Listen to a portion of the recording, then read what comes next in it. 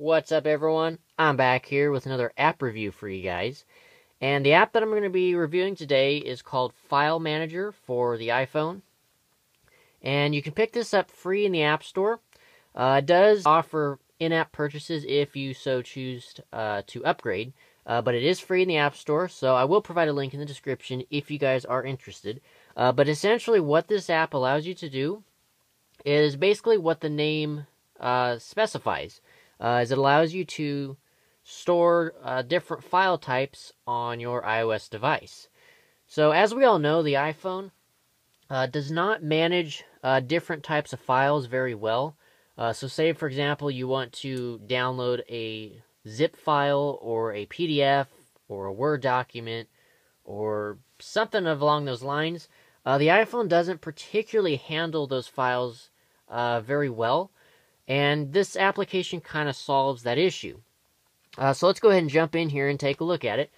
So this is the main screen you're going to see when you launch the app for the first time. Now, of course, all these files won't be there. It'll just be a blank page for those of you that just download the app.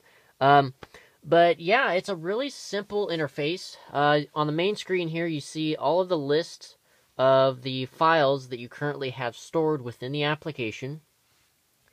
And it can support, or it supports multiple different file types, ranging from, like I said, zip, PDF, Word documents, standard folders, as you can see there, Mac files like the image files, the .dmg, I believe it's called. So it can handle a lot of different file types, which is kind of cool. But as you can see here at the bottom, we have our tabs. So you have the Home tab, we have the Favorites tab. So if you want to favorite any of your files, you can do that from here. Then we have a built-in web browser, so you can search for links and other files and download them straight from this portion here, which is kind of neat. And then we have a tab for our cloud services, such as Dropbox, Microsoft OneDrive, and things like that. And then over here we have our general application settings. I'll get to this in just a second, but let's go back over here to the home section. But anyway, when you have a file in here, you can easily tap on it to view it, and it allows you to preview the document just like you can in any other file manager, say, for example, on a computer, which is really, really neat. And then when you want to act on the particular file, you can hit the little share button in the top right, and it'll bring up this contextual menu, so you can share, upload to cloud, print, open in, add to favorites, or get info about the particular file. So let's get info about the file, and when you click on that, it'll bring up the file information, so you can see what type of file it is, the size it's taking up, and the date it was modified. And then you hit done to go back, and hit with the arrow to go back again. And then there's a different way of acting upon a file, so you can slide to the left, and you get a range of different options. So you can do that share option again, add to favorites. You can edit the name by clicking on the little pencil icon. You have the I to get information, and the trash can to delete. So to rename the file, you just hit the little pen, like I said, and then it brings up this menu here, and you can rename just as such. Very simple. And then you have at the top right up here, you have edit, and this lets you select multiple files at once to basically move them, share them, or anything of such. So say, for example, I want to do these two. You select it, it highlights them with a little blue arrow, and then down here you can do share, copy, move, zip it, or delete. Now the neat thing is this does handle zip files really, really well, so you can unzip and zip a file. So for example, these two, you hit zip right here, and then you name the file. So I'm just going to name this one test, and you hit save. And then instantly, the application has created a zip file for those particular files. So if we scroll down here, you can see the zip file that says test, and then when you tap on it, it'll ask if you want to uncompress it.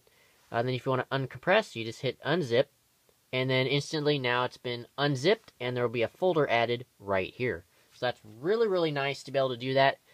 Compress files and send them via email or something similar. And then, of course, to delete, you hit the trash can, hit delete, and you're good to go. Okay, moving on over here to cloud services. If you want to add a cloud service, you hit the plus button up here in the top left, and you have a range of different services to choose from. So you have Dropbox, WebDAV, FTP, Box, Google Drive, Microsoft OneDrive, and iCloud Drive.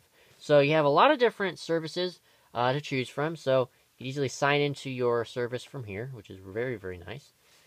And then over here, under Settings, we have several options. So we have options to upload via Wi-Fi sync. So if you click on that, it will bring up a IP address that you would then type into your computer's web browser and then instantly be able to transfer the files from the application to your PC or Mac, which is really, really nice.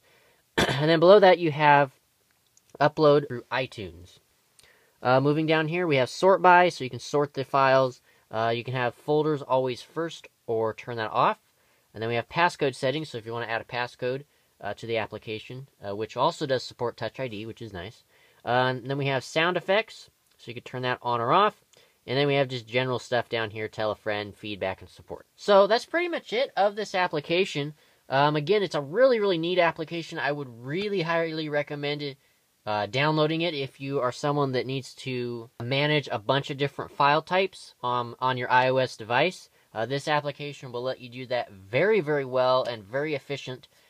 And so, yeah, again, I will provide a link in the description if you guys are interested in picking this app up. Make sure to hit that subscribe button right down below. It's greatly appreciated. Hit that thumbs up button as well. That's also much appreciated.